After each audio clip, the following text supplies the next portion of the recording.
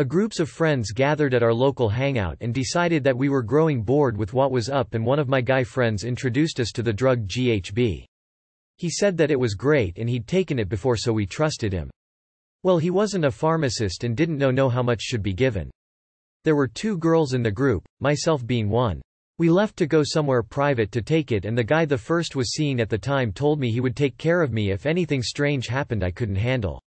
When we returned to the club, another girlfriend of ours was tripping pretty hard and we had to rush her home. In the excitement, I used bad judgment and drove.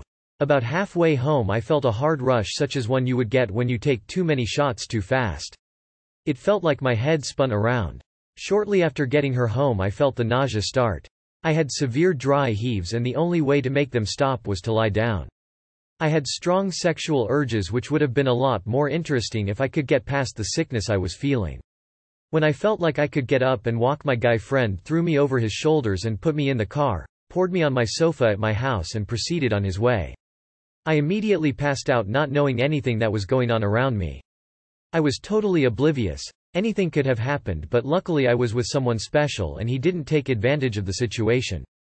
I woke about 3 hours later feeling better, but for a couple of weeks I had trouble concentrating or maintaining a complete train of thought. My only advice is never to trust anyone where drugs are concerned. If you insist on doing drugs, stick to what you know.